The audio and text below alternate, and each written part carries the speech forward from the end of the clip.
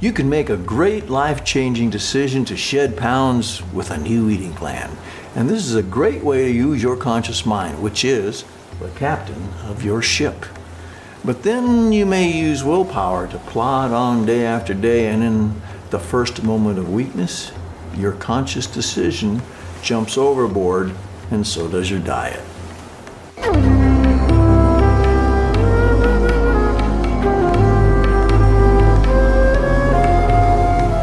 Hello everybody, I'm Roger Simpson, clinical hypnotist at theflowcenter.com in Dallas, and you can reach us at theflowcenter.com or at hypnosisoverthephone.com or at my private number 214-699-6627. Last time we covered the first reason that traditional dieting to shed pounds does not work, and that is adaptation and homeostasis.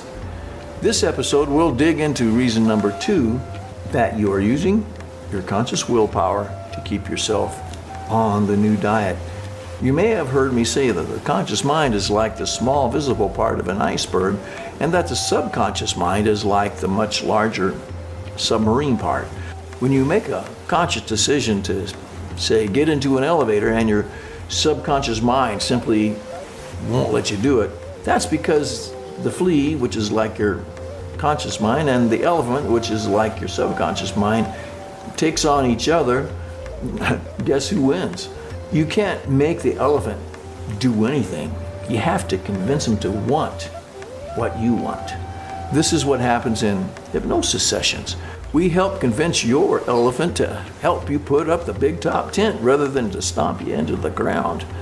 So half the reason your conscious decision to, say, lose weight ends in failure is simply what your conscious mind is up against, a battle of wills between a flea and an elephant.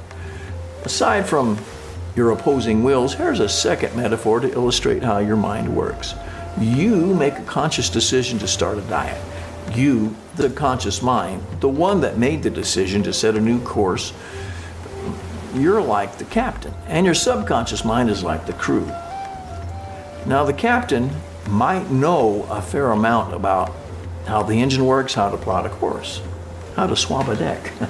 But the captain's job is to give orders. The crew are the experts in each of those areas that carry it out. The willpower is like the captain going down to the engine room and just getting in the way, or shoving the navigator aside and plotting the course himself. Once the captain leaves his post and tries to do the jobs of the crew, the ship will not likely reach its destination, except by accident. That's why you have a Scotty, a Spock, and a Sulu, the S-team. When the captain gives an order, the crew must carry that order out. If the captain fails to give an order, the crew will follow anyone else's order. Any person, anything it sees on TV, any bit of gossip, any lie, any propaganda, you know how crews are. After issuing the order, the captain then only has to watch to see the order is carried out by checking the progress of the ship to the destination. If something goes wrong with the engines, well, he lets the engineer take care of that. If the course of the ship strays, well, he checks with the navigator. The captain does not fix the engines, and he does not plot the course once the order is given. Your subconscious mind is the expert on how to repair your body, mind. We hypnotists are simply the experts that reestablish communication between the captain in the wheelhouse and the crew in the other parts of the ship. Willpower is like the captain who leaves the wheelhouse and goes to the engine room and tries to do the job of Scotty. The captain just ends up getting in the way, and the helm is left to Sulu, while the Battle of the Bulge needs the captain to be where he should be, at the helm, to give orders. Now, this is Roger Simpson, clinical hypnotist for theflowcenter.com in Dallas.